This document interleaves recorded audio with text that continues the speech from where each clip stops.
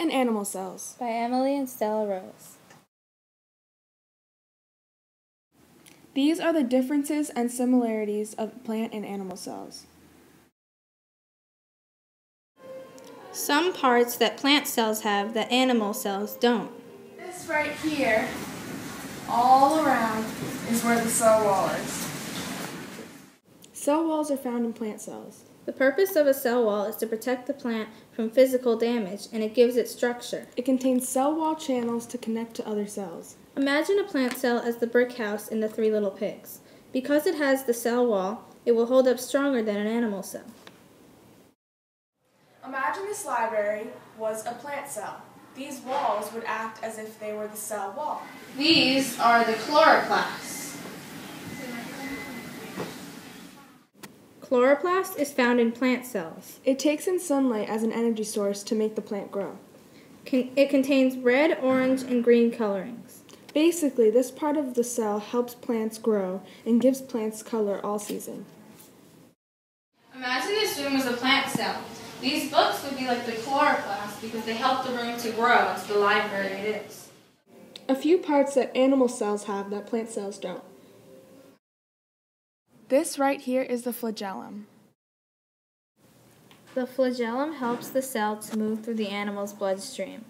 It's located on the outside of the animal cell. There's nothing in the library that is like the flagellum, but the propeller on the motorboat acts like the flagellum because it helps the boat move on its own. These are the lysosomes. Lysosomes are found in animal cells. Lysosomes are the sacs that help the animal to digest its food. It passes nutrients into the cytosols, which is the liquid in cells. They also protect cells from intruders. If this room were an animal cell, the lysosomes would be like the windows because they protect the intruders from getting inside. Some parts that plant and animal cells have in common. This is where the vacuoles are in an animal cell.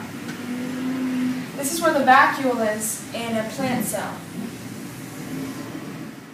Vacuoles are in plant cells and animal cells. They store food, proteins, and broken down waste. They also pump water into plants to help grow and support it.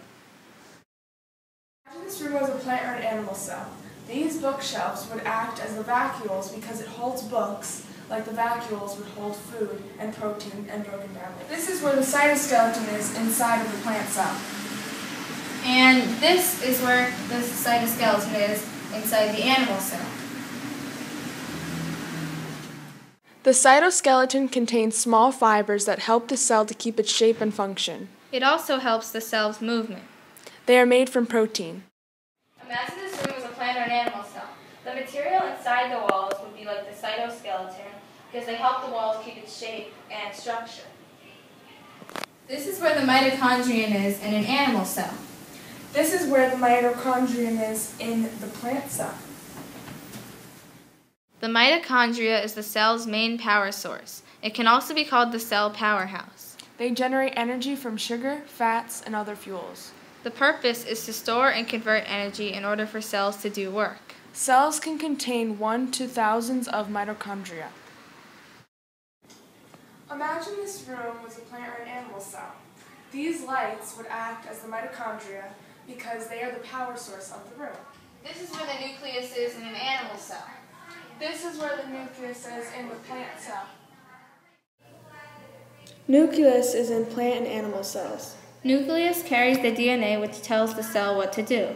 It helps control eating, movement, and reproduction. It acts as the brain of the cell. If this room were a plant or an animal cell, the librarian would be like the nucleus of the room because of the brain of the library. Thanks for watching.